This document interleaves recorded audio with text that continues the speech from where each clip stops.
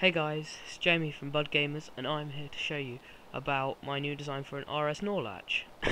Well, it's a really simple design. It uses the repeaters latch command, which is, well, it's not really a command, it's a state, and it's like whenever you put a repeater on the side of another repeater, it will keep the repeater's state on forever. So yeah, I can turn this lever on and off as many times as I like, and it will always stay on.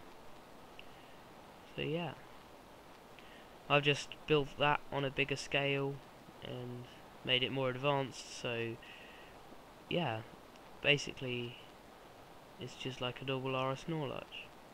It will stay on when you turn it off, and when you turn on the reset lever it will reset it.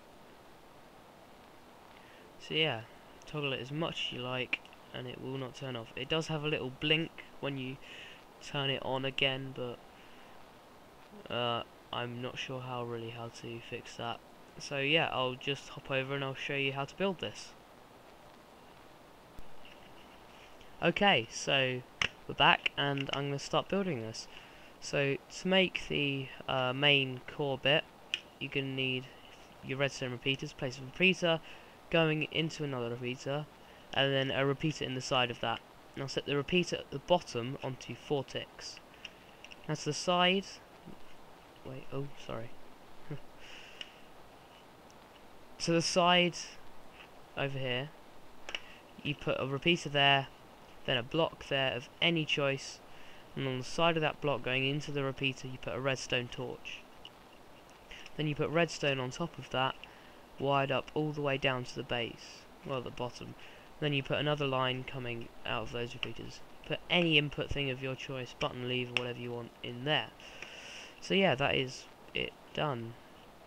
So yeah, it works as a normal RS NOR latch.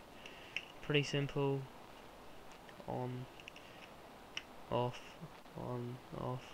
but it's always on. So yeah, if you're building this in survival, 4 redstone repeaters, 7 redstone dust, 1 redstone torch, 1 block of your choice, and 2 of any input device that you want. I just chose levers because, you know, levers are levers. So yeah, that is it. So yeah, goodbye.